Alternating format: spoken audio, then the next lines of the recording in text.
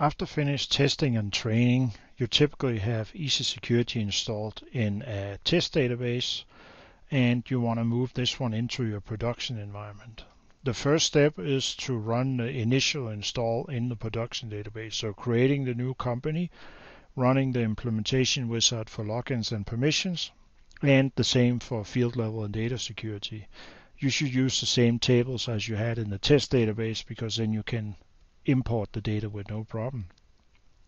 From the test database, you can then export permission sets, permission groups, access controls for the logins, the object properties controlling many different things, the field level security codes, and the data security codes. These ones are exported to text files.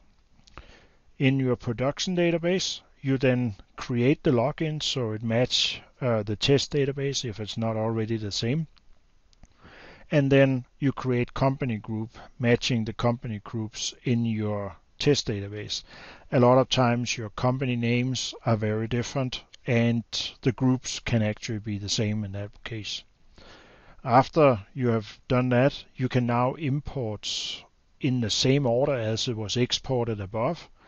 And if you already have some of the permission sets or other parts in here, you can actually overwrite as you import them at that time. You can also export only the one you actually need instead of all the one from your test database.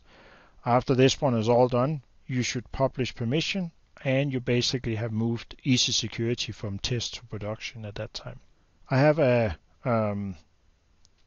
Easy Security set up here with both logins and permissions, and then also the field level and data security. And underneath each of these functions, you can go in and you can select the users, and you actually have the ability to, from in here, export the selected ones and import and overwrite. So if you end up having test users you don't want to move to production, you can export that one.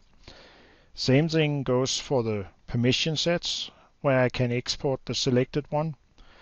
I can also, if I actually look at the comments, if I wonder which one I actually have changed in here, many times if I actually look at the comments in here, I would be able to actually see what has been actually changed in here in these permission sets and what data was changed.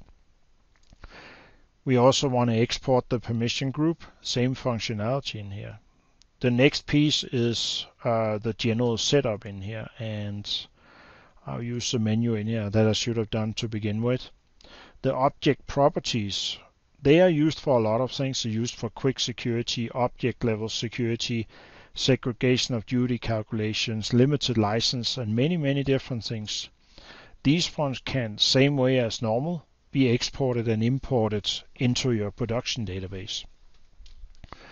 Field level security, user security setup is a single record. If you end up having the exact same one, you can actually copy paste them from one database to another if necessary. Field level security codes contains quite a lot of complexity in here, so these ones can't again be exported.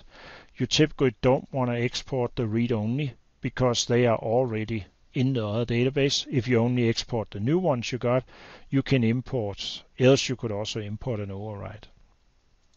And the last piece of data can be exported is data security. Again, you can do that selectively in here. So when you get into your production database, you have run your installation wizard, you can now go in and import these data in the same order. First the permission sets, then the permission groups. Then you can import the access controls for the logins.